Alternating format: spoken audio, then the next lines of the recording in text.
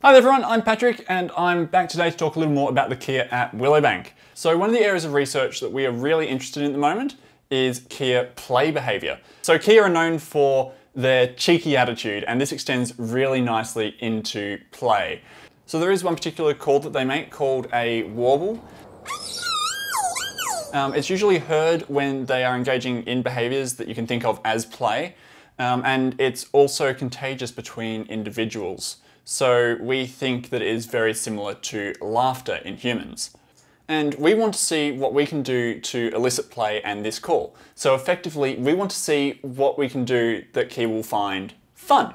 So one of our latest ideas is the Kea Waterslide.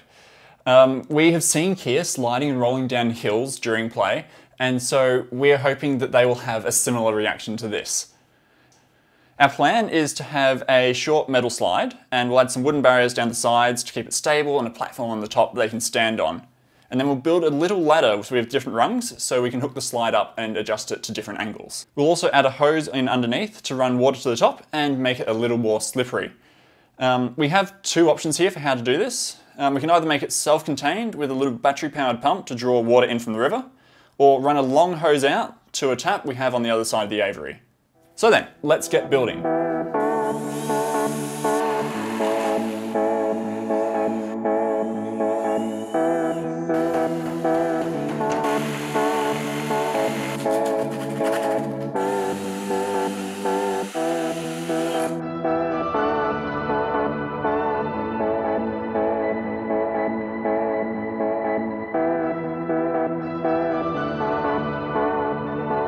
Alright, there we go.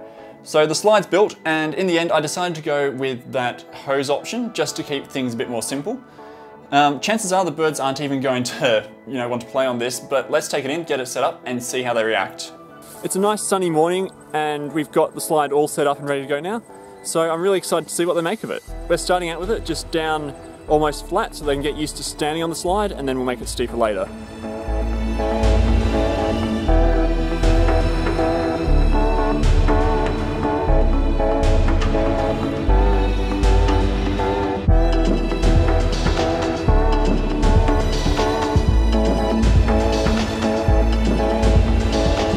We've got a couple of birds who are standing on the slide while it's flat, so we're going to raise it up and see what happens.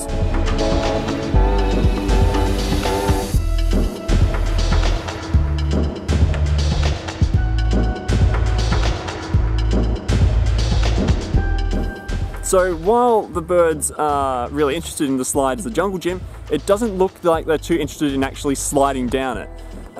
So what we're going to do next is grab a couple of stones, put them up top, and see if they want to play with those.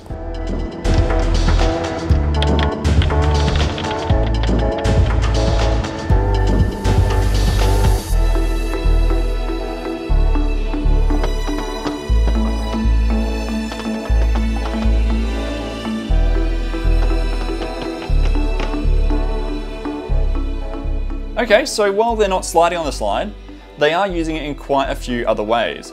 They've been perching on the edges of the slide, climbing all over it like a jungle gym. They're throwing stones down the slide, and Megatron even figured out how to get in and detach the hose connector, which I'm actually pretty impressed by. So in the end, we didn't hear any warbles while they were directly on the slide, but we did hear a really nice bout of calls about 10 or 15 minutes just after we packed everything away. We can't say for certain whether or not that's directly linked to the slide, but I think there is something that could be there, so we'll have to do a little bit further work on it. If we were to do this again, I think there are a couple of things I'd probably change about the slide. First, I would ditch the rails so the birds are less inclined just to sit on the side. I'd also change the way that water is dispersed so we can get some more even coverage across the whole slide, and maybe also make it a little bit longer if possible.